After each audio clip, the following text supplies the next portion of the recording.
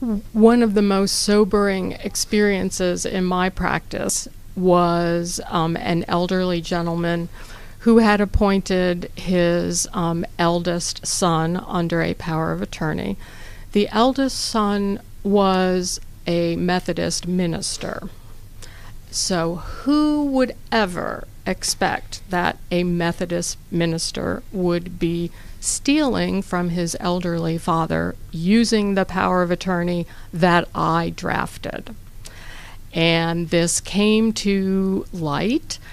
It is an example of how anybody is a possible perpetrator of elder financial abuse.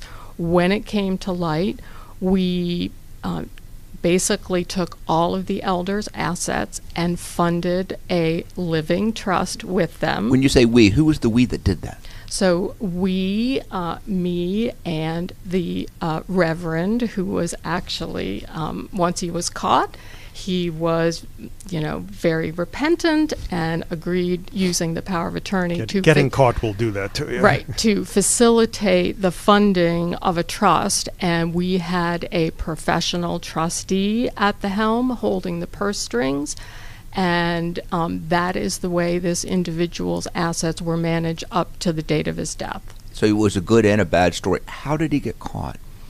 Actually, his older sister finked on him because she saw him getting all these resources and she wanted in on the action as well. And so was he able to compensate, reimburse his elderly parent for what he had done? So one of the reasons that people steal money from elders is they don't have money of their own.